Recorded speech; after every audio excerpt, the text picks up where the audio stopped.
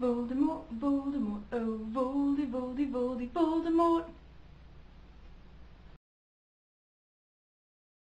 That's right, I have my very own Potter Puppet Pals crocheted Voldemort. Is this not the cutest thing that you have ever seen ever? Okay, might not be, but it's pretty awesome. My friend from middle school, who I haven't actually seen since like middle school, sent this to me today, and it's so fun. I'm just so excited to have a cute little Voldemort. I'm pretty sure there's not a theme this week. I cannot think of one off the top of my head right now, and no one else said one, so I'm just going to go ahead and say, talk about whatever you want to talk about, because I can't think of a theme. My knitting is pretty much the same as last week. I worked on my sock a little bit, but still not enough to be of any consequence to show you guys. And I also finished the Spock that I was working on, and it's occurred to me that you might not know what the Spock looks like because there's new people around and I haven't actually showed it for a while. So I'm going to put a picture here.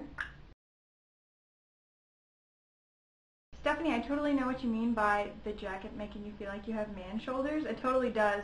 And like, I wasn't really in the whole frame the last time when I filmed this, so you probably couldn't see, but like, it's like, makes me feel like a dude, which is weird, and it wasn't kind of what I was going for, but it's cool. It's whatever.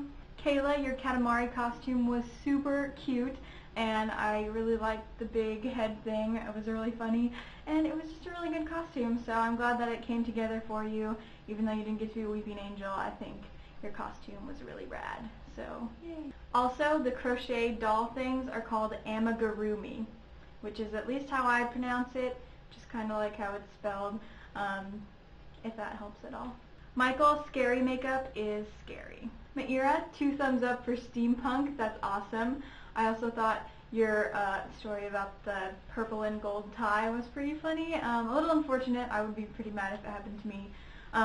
But I think you could probably rock it. Probably no one would give you crap about it or anything, I would hope.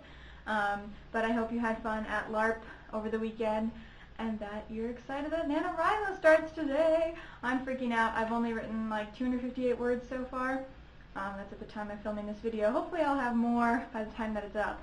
But I hope to get to at least 2,000 by tonight, and I don't know, I'm already freaking out about it. I haven't even like barely started yet, and I'm already nervous, so it's probably not a good sign. I think I just need to calm down.